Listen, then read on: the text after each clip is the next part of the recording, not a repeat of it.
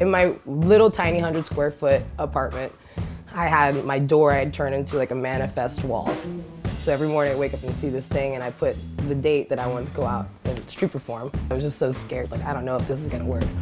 But I just kept that date up there, and okay, I'm just gonna go see about it. All right, I'm ready to do this. You guys ready?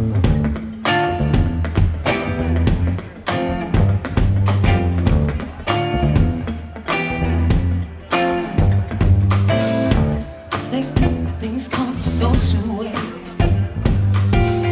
but I've been waiting here for eternity. See those things never came my way. Oh, they left me alone while I waited so patiently there.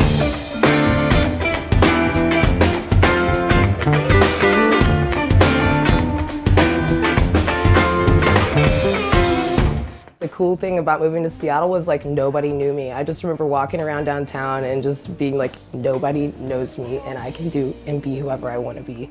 And that was such a cool thing to realize, like, I have that freedom to reinvent myself.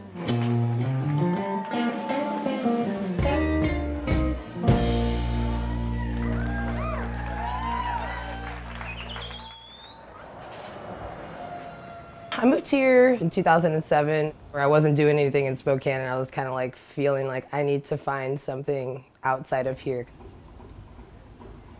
And at the time, I was realizing that I was gay, but I pushed against it for a long time. I was like really discovering who I was as an adult and as a person, feeling like I had something to offer. You know, in a lot of ways, that's probably why I became Christian, because I was looking for something that I could be a part of. But a lot of it was based off of fear and, you know, wanting to belong. You know, you're at that pivotal stage in your life where you don't have very much identity, you haven't lived enough life to really know anything. When there's this strong feeling of like, you belong here, it's easy to just say, I do.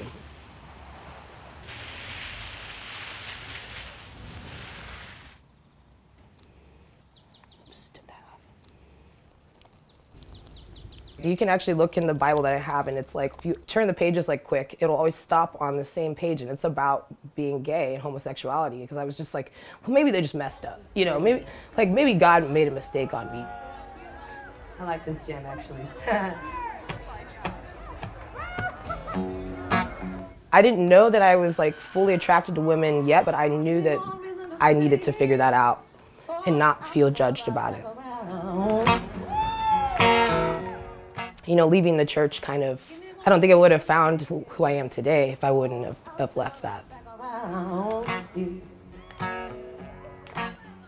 Said I don't want to leave you lonely.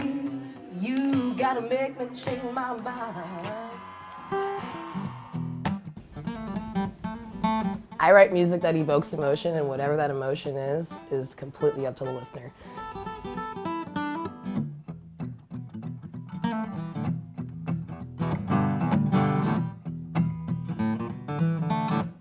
I write a lot of music trying to like inspire people to like push into the things that are hard rather than, you know, turn away, because sometimes that's where all the good stuff is. It's been 90 days since I've seen the sun.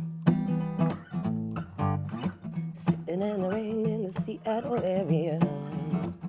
To show them like, you can do this and you can live the life that you want to live.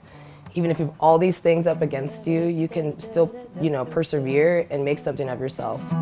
I know a place that I can go, where I can finally call my own. It's where the sun is always shining, day and night, day and night. These people just don't understand exactly who the hell I am. I've always been a star that's shining, day and night, day and night.